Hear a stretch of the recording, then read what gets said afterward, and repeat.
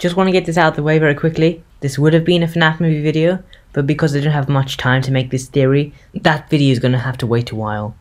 Welcome to the third video that we've done on one of goldenfreddycinema's games. Now apparently, this game is being completed today, and Goldie has given me a half-hour deadline before the final teaser and game name is revealed, so I kinda need to speedrun making this video. Let's look at the first teaser. It shows a skeleton with red eyes, and the text above it reads, "Where hinges creak in doorless chambers, where strange and frightening sounds echo through the halls, where candlelights flicker through the air as deadly still." Well, this text right here is a Haunted Mansion reference.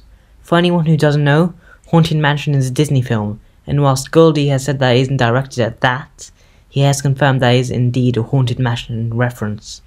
When I first saw this image, I immediately thought of The Nightmare Before Christmas, which is another Disney film, mainly because I had been watching it all week long. And after a small bit of pushing in DMs, Goldie told me that Jack Skellington, the main character in the film, does in fact visit the game, more than likely as an Easter egg. So, with that first image, we can't really do much.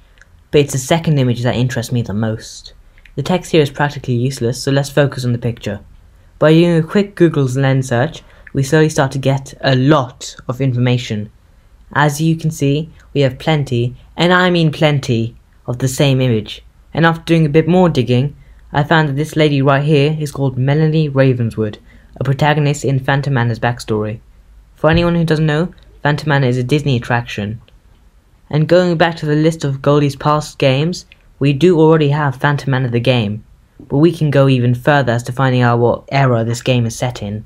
By looking very closely at the wallpaper behind the portrait, and definitely not harassing Goldie to give me a picture of the wallpaper, we can see that this kind of vintage wallpaper was used between the 1920s and the 1970s.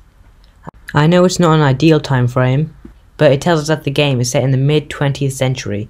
My guess? 1936, because why not? So, what do I think that this game is going to be?